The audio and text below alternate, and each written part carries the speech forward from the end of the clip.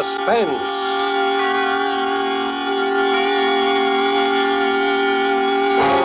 Produced, edited, and directed by William Spear. This is the second in a special limited series of 5 Friday night performances of Suspense at this hour. Suspense is compounded of mystery and suspicion and dangerous adventure. In this series are stories calculated to intrigue you, to stir your nerves, to offer you a precarious situation, and then withhold the solution until the last possible moment. Tonight from Hollywood, we bring you Mr. Jackie Cooper as star in The Clock and the Rope, a radio play by Lewis Pollock. We trust that with this tale, we shall once again keep you in suspense. Would you like to hear the old story about the innocent man facing execution and his last-minute attempts to get a pardon and how it feels when he doesn't get it? Well, I can tell you all about it, because that's my story. There's a couple of different twists to it, of course. There always are. For one thing, it happened to me. Now I keep away from people. I keep away from cities and buildings. Buildings with the cells they call rooms and the doors that don't always open. I never button my collar. You'll find out why. I earn my living as a guide for hunting parties. Me, who couldn't find my way across a city park. I never sleep indoors. And I can't stand clocks. Most of all, I can't stand clocks. It happened so fast. I told them it wasn't murder. It was self-defense. Involuntary self-defense, like putting up your arm to protect yourself. But it didn't work out that way in court. That's the other different twist I told you about. They convicted me. They sentenced me to be hanged. And they hanged me.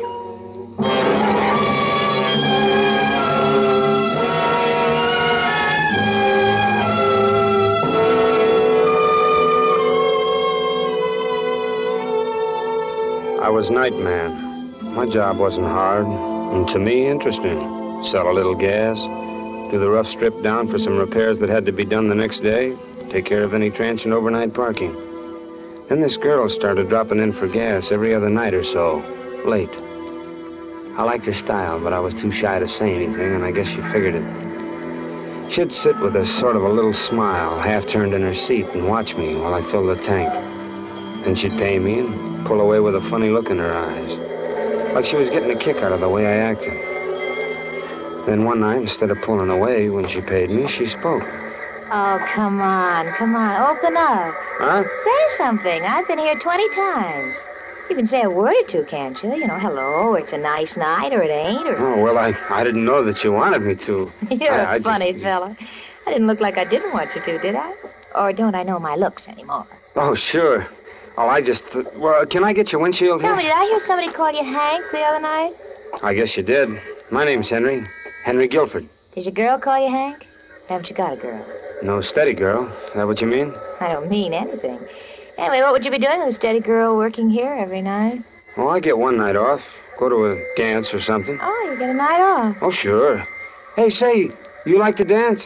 I have danced. Well, I'm off tomorrow night. You ever go to the Arcadia? They got a good band there.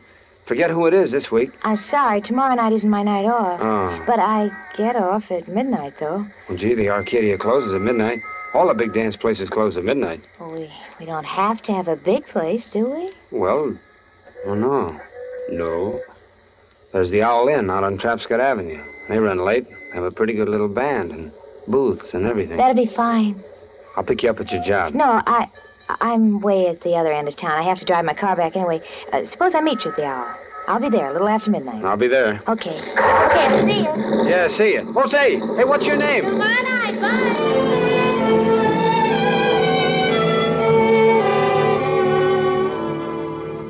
Well, that next night, around 11:30, I caught the trolley going out along Trapscott Avenue. The motorman was old Steve Hoffman. He'd known me since I was a kid. And he ribbed me about my new gray suit, and especially about wanting to get off at the Owl Inn. Said I was stepping out in fast company. Well, we got there in about 20 minutes, and I started up the driveway, kind of thrilled at the idea of a midnight date. I was just starting up the steps to the inn when I heard voices coming from a grove of trees to one side. Seemed to be a quarrel, so I instinctively glanced that way and saw a man and a girl talking. The girl was my girl. She was saying something. Nobody, I tell Don't you. give me that stuff. I followed you all the way out here. Who are you meeting? Nobody. Who are you meeting? Oh, Joe, I told you nobody. Don't lie to me. Who are you meeting? Hey, come back here. Hey, what is this? Get out of my way, will But you? look, this is... What's you, Hank? Look, here, I'll help you up. I'm sorry I got in your way, but I... There. So this is the guy, huh? Swell. Hey, now, You what's wanna meet going on? anybody, huh? Hey. All right, Oh, what- you... What did you hit him for, Joe? He's got Come on, nothing to get do up. with you. Get up, Hank, and run. This guy is just crazy. Crazy? Well, go call somebody. What? Now, wait a minute, fella. Look, I don't know what this you is. Oh, Hank, will you get out of here? Run. You want more, huh? Well, I got it right here for you. Hank, it's a blackjack. Will you run, please? No, wait a minute. No, listen, fella, you're drunk. Here, put that away. Now, somebody's going to get... Let go. Let go of that. You don't grab Let that. go. You got him. You got him, Hank. Hit him. Hit him again. Hit him. Hit him. Hit him. I did it, I guess. Hey, who is he? Oh, he would have done worse to you. We used to go together. Oh, I didn't know you had a steady fella. I thought we made our date. You didn't ask me. Besides, we were breaking up. He had no right to interfere. Well, what do we do now? I mean, about him. You better go. I'll take care of him. No. You mean leave him here with you? Please He's go, lovely. will you? There'll be more trouble if you two of you... Go ahead, will you, Hank? Well- I'm going to leave right away, too. He'll be all right, honest. Well, okay, I guess. He'll be all right. Joe. Joe?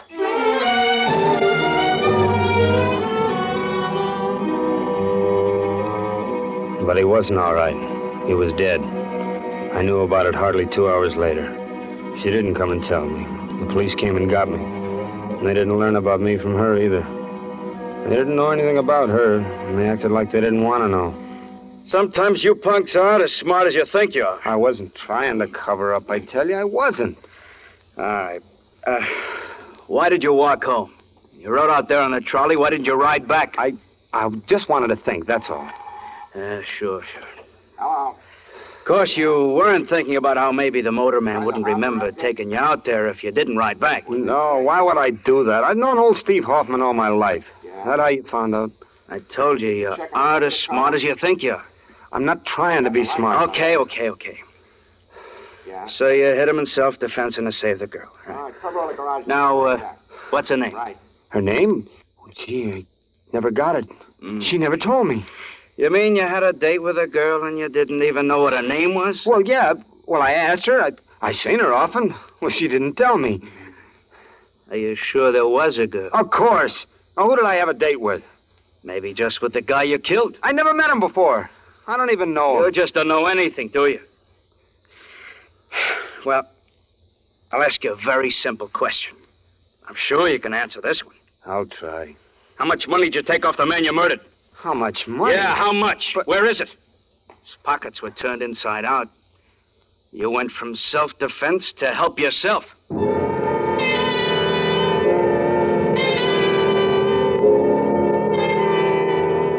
They pushed me around some after that. They'd take me to court and then back to my cell. Half the time I didn't know what was going on. They gave me a lawyer, Mr. Hall, Bailey Hall. He'd do the talking. He kept asking for things like reduced bail, time for further investigation, continuances to find witnesses. Just sort of stalling all the time. I don't know why. I told him I didn't have any money for any bail. And witnesses. There was only one I wanted, that girl. But he kept on, always trying to hold up things. And one day he told me I'd been indicted. I knew what that meant, all right. Then I had to go on trial for murder. That's bad, boy. I've done all I could to delay indictment and trial and hope that something would turn up, but worrying for it now. I wish you could give me something more to work on. What do you mean? Well, this girl you can't even name. I can't go into court with just that. The police feel certain there never was a girl. There's no trace of her anywhere. Well, maybe she'll show up. Sure up. My boy, you've got a lot to learn. I'd hate to bet my case on a hope like that. That's all I got. Whole case smells.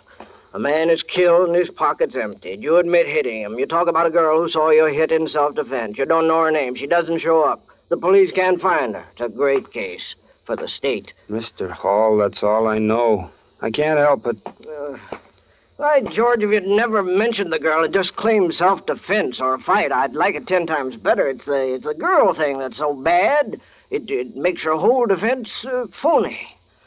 Good Lord, boy, if you made up a girl, why didn't you make up a name? I've been all through that with the police. If you're going to talk that way, too, maybe we better forget the whole thing. Maybe you'll give me another attorney. You're none for all I care. Easy, boy. Sorry I piped off.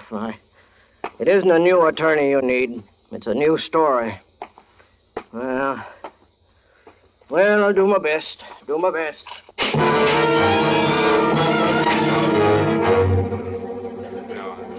Yeah, that's right. Guilford rode out to the inn that night in my trolley on my Speak run. louder, please. Yeah, that's right. Guilford rode out to the inn that night in my trolley on my run. Face the jury, please, and talk louder. Oh, louder. Oh. Yeah. I said I took Guilford to the inn that night. It was about 12:10. That's 10 after midnight, you know.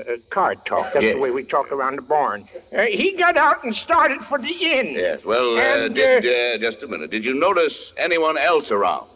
Any girl, for instance? Girl? No. Nobody else. Just All my right. friend Fatty Crucian, that's well, all. that'll be all. We play pinochle together. Thank you very much. Yes. Hmm? Defense may have the witness. And as soon as we started to talk to Guilford, he confessed to striking the blows. He talked about doing it in self-defense and about a girl he had a date with a witness to fight. Yeah. Well, now, Lieutenant, has your department been able to trace this girl whose existence is claimed by the defendant? No, No trace of her at all. no, sir. No trace of her at all. Beyond the shadow of any reasonable doubt. Now then, we come to the actual evidence, ladies and gentlemen of the jury. And where do we get the evidence? From the witnesses. And who is the state's principal witness? None other than the defendant himself, Henry Guilford. But the defendant can prove his story. He has a witness, the girl who saw it all. The girl he saved from a bad beating. Would any girl be so heartless as to leave such a benefactor in the lurch when just a word would save him? Why doesn't she appear? Why isn't she found? But no trace of her. Not even a small-sized note. In other words, she is behaving exactly as you would expect of someone who is not real, but just the figment of a desperate man's imagination.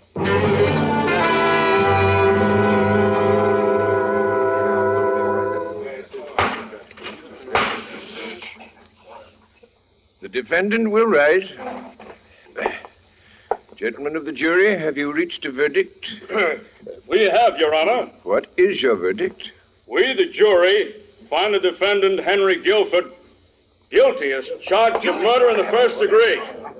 Henry Guilford, you have... Yes, sir.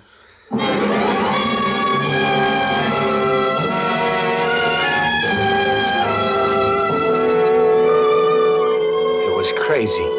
Sometimes I thought it must be just a crazy nightmare. Like when you're going to wake up and everything's going to be all right. I was innocent. And they were going to hang me for murder.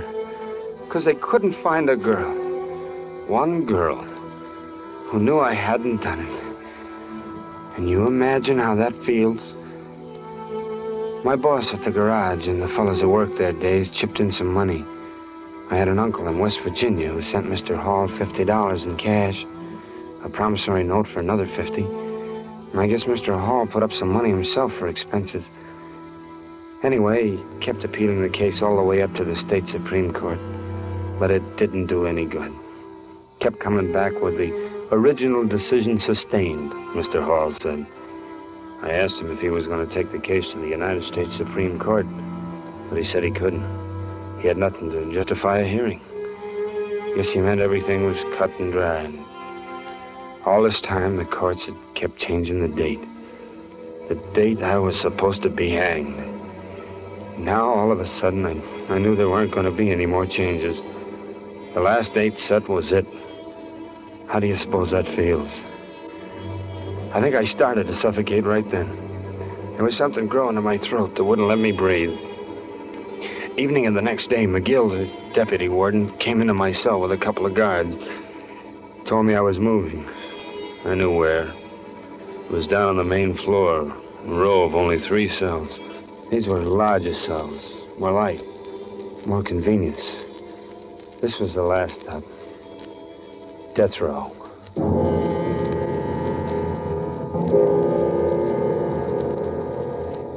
Now, there's a team of 2 guards who live right in the cell with you the last few days. It's one time a prison breaks down and shows a human touch, I guess. Or else they just want to make sure you don't go ahead and carry out the sentence on yourself. Anyway, whatever it was, I was grateful. Because now I was lonely. Way deep inside myself, I ached with loneliness and fear. I was afraid. Well, not like a man, but afraid of the way a child's afraid. I was going someplace. The last place. I was going alone.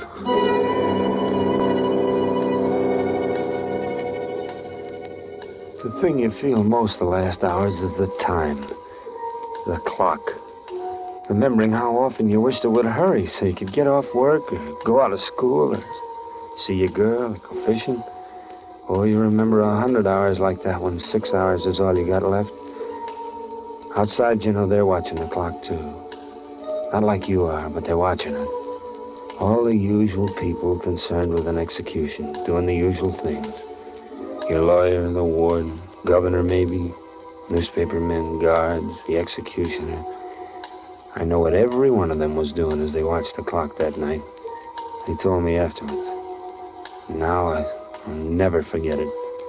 Clocks all over the state, ticking away my life.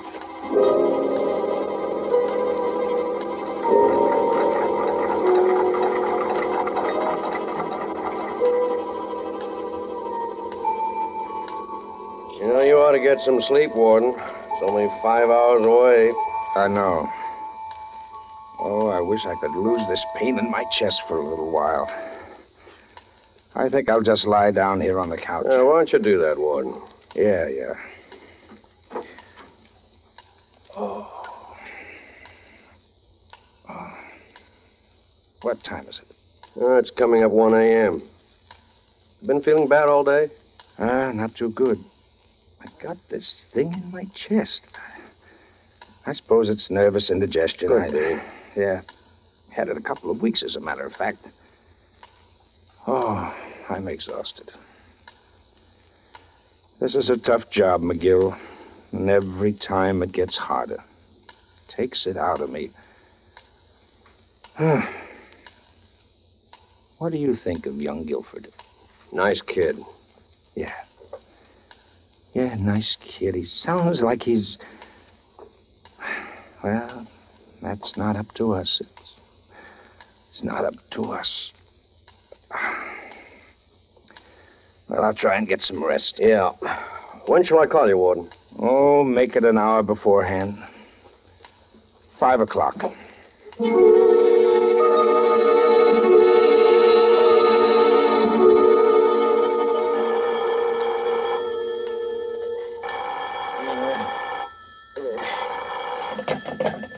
Hello. This is Bailey Hall. Yes, I'm Guilford's attorney. Look, it's 4 o'clock in the morning. I need... You're who? Well, where have you been all this time? What? Yeah, now look, you're not just some crank that's after publicity.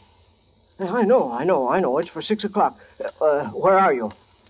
Well, wait for me. I'll be right down. We've got about 2 hours.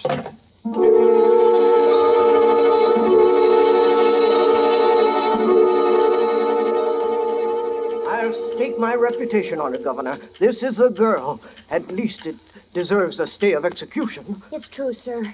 Honest, I swear it's true. I've been away. I've been in Mexico, and you just don't read the papers there. I just hadn't heard about it till tonight, but it's just as he said it was. Self-defense. Please, sir, it's after 5 o'clock now. Can't we get... What about the money that was taken out of the dead man's pocket? I took it. I needed it. I didn't know he was dead. He was drunk. I had every right to the money, honest. He'd been my husband, and... Well, Very well. Richards, Yes, Governor? type out a stay of execution on the Guilford case for 3 weeks. Bring it in, and I'll sign it. You can take it down. All right. You better phone the warden to make sure, though, Governor. The boy's only got about a half hour left.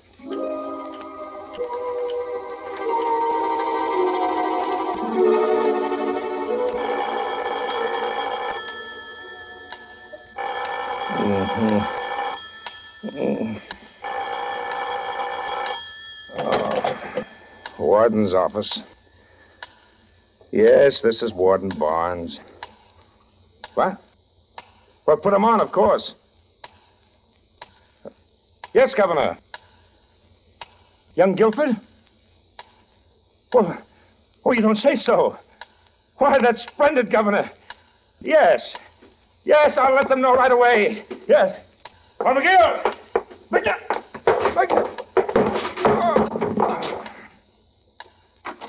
Yes, Warden, What? Harry, Jack, come in here quick. What's the matter? Something's happened to the warden. Let me get him up on the couch. Come on. That's better. Looks like a stroke. Yeah, you better call the doctor, will you? Sure. Phone off the Oh, hook. never mind that. Call the doctor. Must have been the strain of this execution. Warden. I think he kind of liked the kid. What's the matter with his phone? I'm afraid there's no hurry for the doctor. The warden's dead. Dead? Yeah. It's 5:30. I'll have to take over for the execution.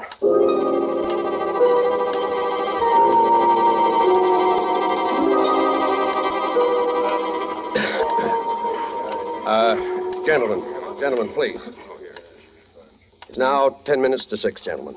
In a few moments, you will be admitted to the ground floor of Blockhouse A, where the scaffold has been erected and where the execution, which you are to witness as newspapermen and members of the medical profession, will take place. You'll find rows of benches. Please take your seats quietly in any of the rows except the first, which has been reserved for members of the Medical Examining Committee. We ask you to cooperate with us in our duties and to respect the solemnity of the occasion by moving quietly and refraining from any loud conversation from the moment you enter until you leave. Thank you.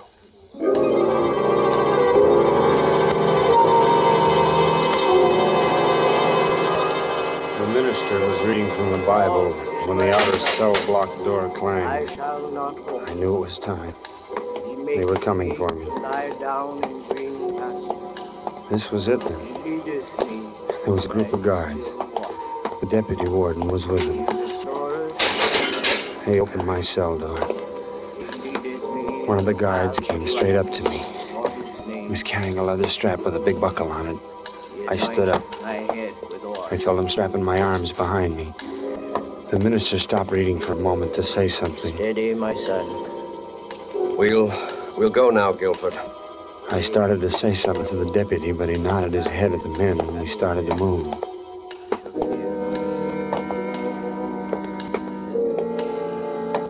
The two guards who'd been with me in the cell stood back.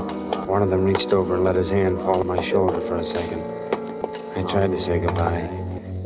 I walked and realized I couldn't breathe very deeply, though I wanted to. Just short breaths were all I could take. The deputy turned around once and looked at me. He seemed nervous. It bothered me. I wished he wasn't so nervous. And we got to a door in the corner. Through that, and another door that was already open. I walked through, and I was in a room full of men. But my eyes went to something else. There were steps just ahead of me. Unpainted wooden steps. They led to a platform, and from above that, I saw the rope. I'll walk up with you, my son. Huh? What?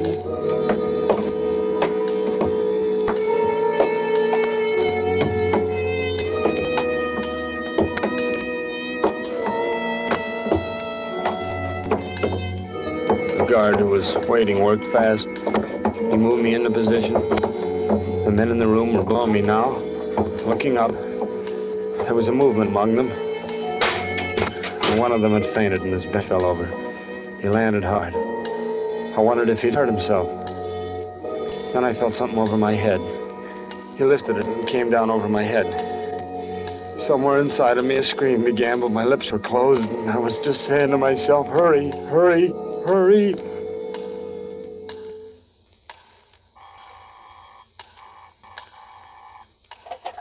Don't put any calls through here.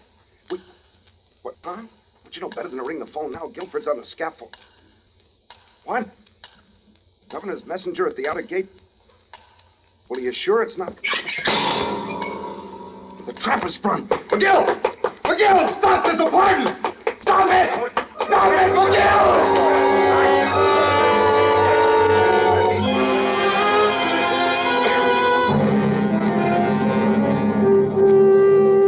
No, a man doesn't always die right away when he's hanged.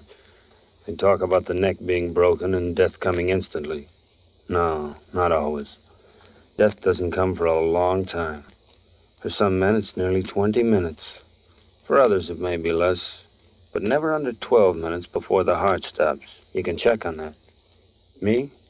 I was only up a few seconds. They cut me down, and the doctors worked on me right on the wheel stretcher that was waiting to carry my body out. No, I didn't lose consciousness. I sometimes wish I had. I sometimes wish I had gone then instead of being brought back to remember every bit of those last hours. There was a new trial after I was on my feet again, but I don't know what was said. I was free.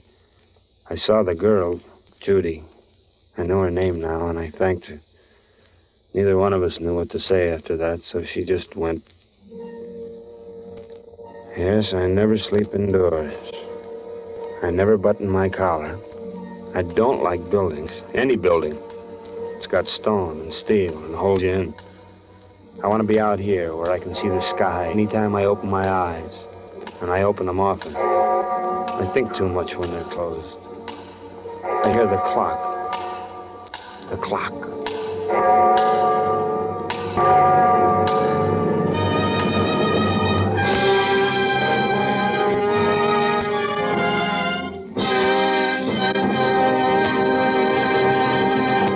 Suspense. Produced, edited, and directed by William Spear. Tonight you heard Mr. Jackie Cooper as star of The Clock and the Rope. This was the second in a limited series of 5 Friday night performances at this hour, which will present radio's outstanding theater of thrills, Suspense. Jackie Cooper appeared by courtesy of United Artists. Appearing with Mr. Cooper were Kathy Lewis, John McIntyre, Elliot Lewis, Joseph Kearns, Paul McVeigh, Junius Matthews, Wally Mayer, Lester J., and Jack Crucian. Music for Suspense is under the direction of Lud Gluskin, with original music composed by Lucian Morawek. Next Friday, same time, we will bring you one of the most remarkable studies in suspense ever to be presented in this series. Mr. Dan Duryea will be our star in The Man Who Couldn't Lose. Don't forget, next Friday, same time, listen to Suspense.